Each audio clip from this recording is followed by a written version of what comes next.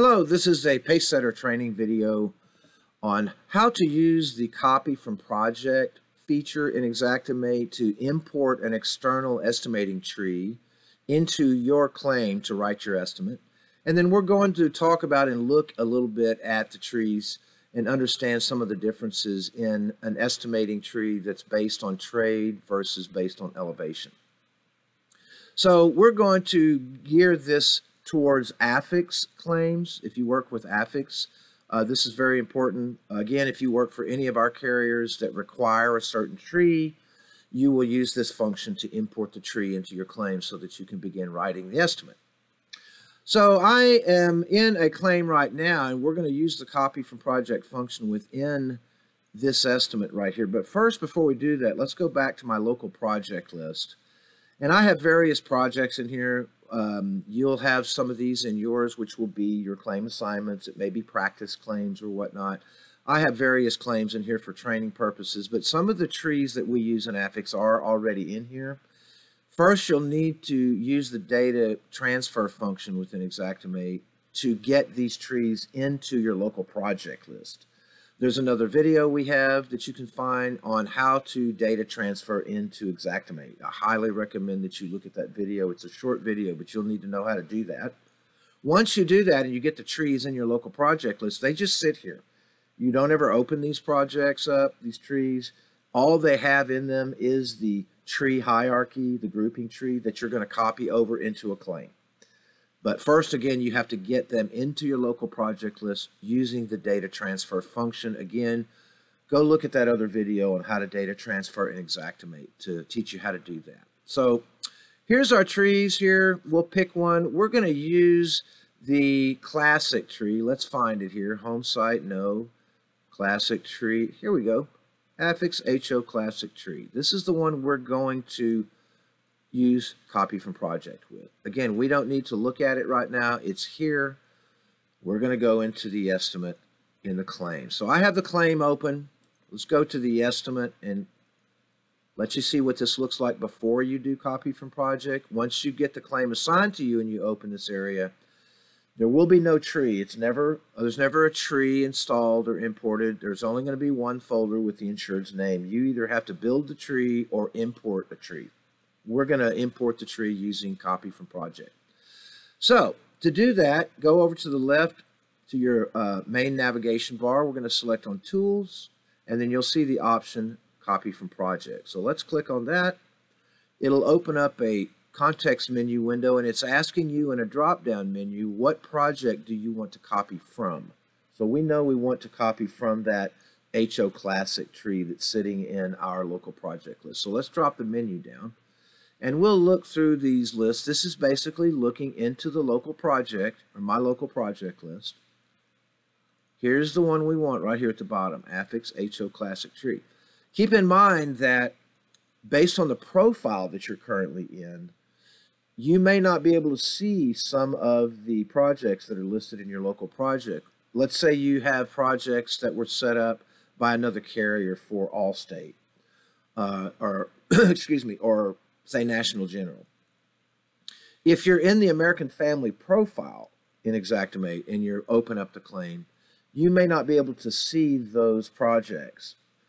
So just keep that in mind. You can only see projects in the copy from project functions that are in the current or created in the profile that you are currently in. I am in the American Family profile right now. I'm in a claim, an American Family type claim. It could be home site. You could use that as well. It still uses the same profile. And we're going to select this HO Classic tree. So we're going to select it. You'll notice that we have a couple of check boxes. The one you're going to want to check is scope. We're going to copy over and replace the sketch, grouping, line items, and attachments in this claim. This is why it was so important. I mentioned briefly why you need to use the copy from project function immediately when you open the claim. Because if you don't, and you open it and you start doing your sketches, for instance, and then maybe you go look and start writing the tree manually, if you forget and you say, oh, I forgot to copy from project, and you go do this feature, it's going to replace all of that. It's going to wipe out all your sketches and estimating tree and replace it with the one that you're copying from. So you don't want to waste all that time. So you do this first. Again, I can't emphasize that strongly enough. Open the claim and immediately go to Tools, Copy from Project, drop the menu down, select the tree that you want. For affix claims, for homeowners claims, you can always use this classic tree across all of our carriers for homeowners policies. Select the scope checkbox. We don't need to copy any forms over and replace any forms from that tree sitting in the local project list, that classic tree, because there are no forms in it. We just want to get the estimating tree. So once you check this box, you're going to hit copy. It's going to briefly close the claim you have open, copy it over, and then reopen the claim. So now we have the claim back open. And if we go over to the estimating tree area, we'll see that the tree has now been copied into the claim. So before we end the video, let's talk about the way this tree looks. This is what's called a trade-based tree that we use with AmFam and any affix carriers. It could be Connect, HomeSite, AmFam, or Main Street America. If you'll notice, under the building's house or garage, the exterior estimating rooms are named by trade. They're not named by elevation, which you may be more familiar with. It's more common in the industry that elevation-based trees are used. That would be something like the exterior would be front elevation, right elevation, back elevation, left elevation. All of the damages you were to write, say, on the front elevation. Maybe you have siding, gutters, window wraps, screens. You would put all those line items in the front elevation room. That is a elevation-based tree. This is a trade-based tree. In this case, you would put all of the damages on all the elevations that were gutters and downspouts. You would put that in the gutter downspout room.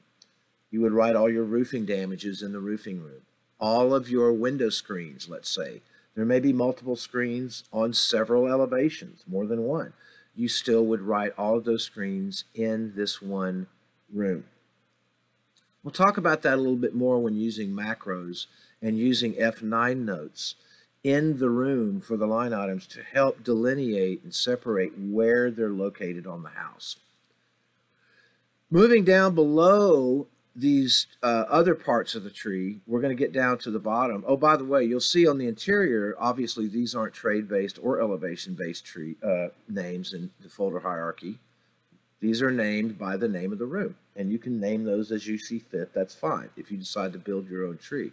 Also, if you do decide to build your own tree, if you're doing the exterior, you have to do this and name it and build it by trade. It's required by the carrier. However, we recommend that you just use the trees that we give you when you're onboarded with Pacesetter and use the copy from project function and get this entire tree in there. It's much faster. It's much easier. As you saw, it takes literally less than 10 seconds to get this entire tree in there, and then you're done. And then you can begin working in the claim. But moving on, if you look down to the bottom, there'll be some other peripheral folders. This is where you would put your fencing in the fencing room. Painting and staining, don't really worry about this. This is an older remnant that AmFam used to use to put all their painting and staining in here to track all of the painting and staining they did with claims across the country. We don't really use that anymore. You can put the painting and staining in the appropriate room that it goes in. Obviously, if that's painting an interior, you would put that in the correct room. But in the exterior trade-based rooms, you would also put it in the correct room. For instance, if you had siding that was wood and it was painted and you have damage to the paint or the siding and you're going to paint that elevation, you would also put the elevation paint for that, all the elevations in the siding room because it's siding paint. Going back down to the bottom, tree debris removal. This is where you put all your tree debris line items. If trees or limbs have fallen on buildings, structures, personal property goes in this room. Sewer backup damages would go in this room. Food loss would go in the food loss room. And at the bottom, general, this is where you would put your debris removal, your truck or dumpster. Keep in mind that there's another training video we'll have on macros specifically too for using affix roofing macros that are required. Their roofing macros include a debris removal line item, a dumpster for the roofing, for replacing the roof or slopes. We'll use that to accommodate just the roofing debris. If you have additional non-roofing or non-metal debris, and you have enough that will fit in the remainder of that dumpster for the roof, then you don't need to add another dumpster. You can just include that debris to go into that main dumpster for the roof if you have enough left over. If you have a lot of other debris that's non-roofing or non-metal, and you can't, in your opinion, fit all of that in the debris removal for the roof, then you can add a second debris removal line item, and that goes in the general room. You would put a little note on that explaining that this line item is for all non-metal and non-roofing materials for debris removal.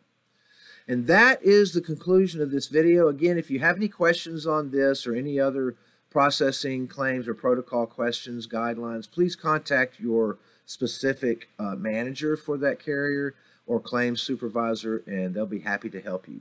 Thank you so much and have a great day.